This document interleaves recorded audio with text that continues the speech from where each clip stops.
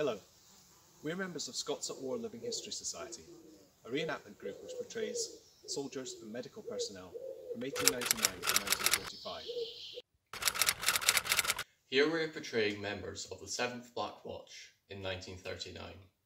This was a territorial unit made up of volunteer soldiers.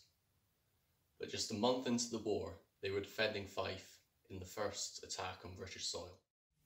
By October 1939, the Second World War had been raging for a month. But the realities of war had yet to touch Britain. In the Kingdom of Fife, life continued as usual, with only the occasional air raid drill and the issue of gas masks to remind people of the imminent danger. The country had not yet felt the pinch of rationing, and the street lamps were still lit each night. The men of the 7th Black Watch spent their days guarding vulnerable points on the banks of the River Forth. On the water, the naval base at Rosyth and the surrounding river was filled with ships sitting at anchor. And in the skies, auxiliary squadrons of the Royal Air Force patrolled, but saw nothing of the enemy. It was what came to be known as the phony war. Despite the importance of their task, the 7th Battalion was woefully under-equipped. In fact, the uniform and kit worn at the outbreak of the Second World War would not have looked wildly out of place in the trenches of 1918. The new battle dress uniform had not yet been issued, and limited supplies of webbing were available.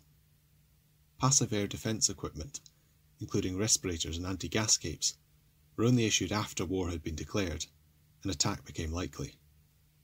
Most notably, these soldiers still wore the kilt, and fully intended to fight in it until they were finally issued battle dress trousers in 1940. The distinctive red hackle of the Black Watch was painted on the helmet, helping to promote pride in the regiment, at the expense of camouflage.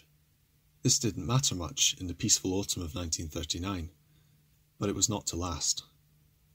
On the 16th of October 1939, Fife and the 4th were to become the scene of the first aerial attack of the war. Early in the morning, a reconnaissance aircraft was sighted over the Forth, but was soon intercepted by the Royal Air Force, and the troops on the ground took little notice. Shortly after midday, the first wave of 3 Junkers 88 bombers appeared in the skies over Scotland. At 14:27 they were spotted over the Forth, and soon began their attack. They had strict orders only to attack ships on the open river. The nearby towns, the rail bridge, and the Rosyth naval base were not targets, and so it was over the Forth that the fiercest fighting took place. At 14:29 the air raid warning was sounded at vulnerable point number 5, a fortified post near the Forth Bridge, manned by men of the 7th Black Watch, and the enemy aircraft were sighted, but were above 2,000 feet, out of rifle range. Vulnerable point 83, under the command of Lieutenant Campbell, was given no warning. At 14:42, sentries sighted the aircraft and saw them attack the ships. This time they had to fly below 2,000 feet in order to drop their bombs, and Campbell ordered his men to open fire. These were the first shots fired by the British infantry during the Second World War, and in combination with actions of the Navy, the Royal Air Force and the land batteries, helped to ensure British victory in the battle. However, the local Territorials' part in the action is often forgotten, and this is why we tried to bring their story to life. It was a rough awakening for the 7th Black Watch, but it served to prepare them for what was to come. By 1943 they were fighting again, this time in North Africa, and, fittingly, they would eventually become some of the first British soldiers to cross the Rhine in 1945.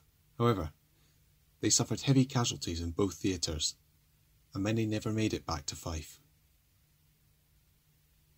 We hope you've enjoyed this short video, and please feel free to ask any questions in the live chat.